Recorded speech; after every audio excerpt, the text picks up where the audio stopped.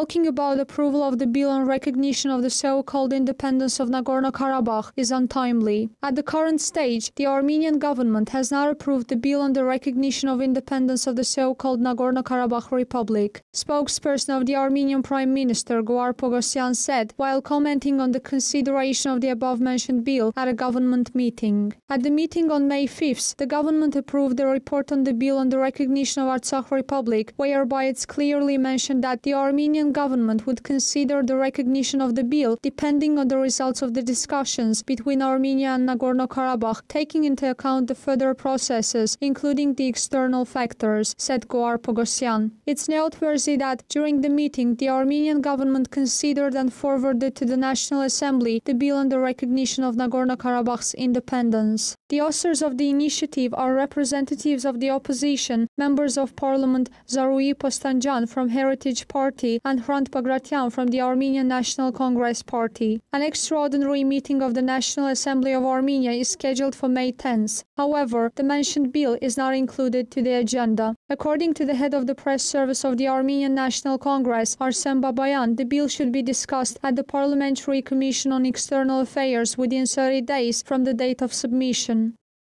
After the discussions and conclusion, the bill is included in the draft of the agenda of the plenary session. It might be included to the agenda, delayed or denied, Arsen Babayan explained. The stir artificially created by the Armenian mass media in connection with this bill has irritated Armenia's foreign ministry as well, Sputnik Armenia reported. The rumors around the conclusion of the Armenian government on the bill regarding the recognition of Nagorno-Karabakh submitted by 2 deputies are irrelevant, the foreign ministry reported. The foreign ministry notes that the Armenian authorities have stated many times under which conditions official Yerevan could recognize the so-called independence of Nagorno-Karabakh.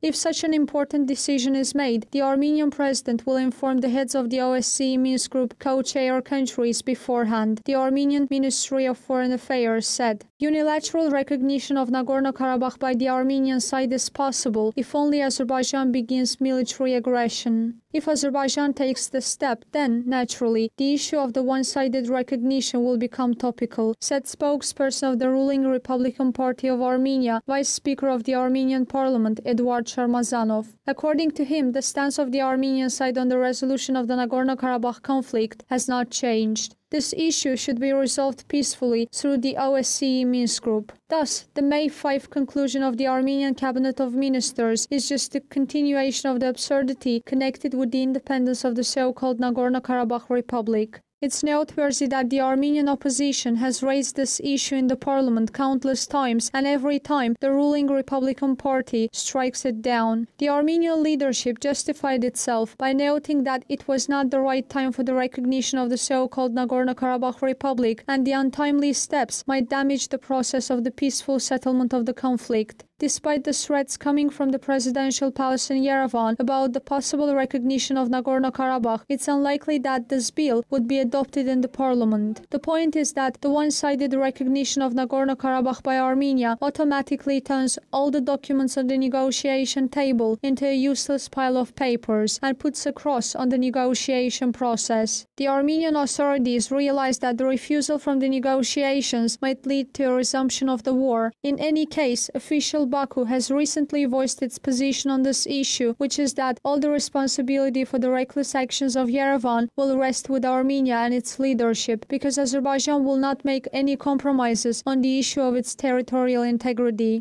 Rena Agaeva, CBC.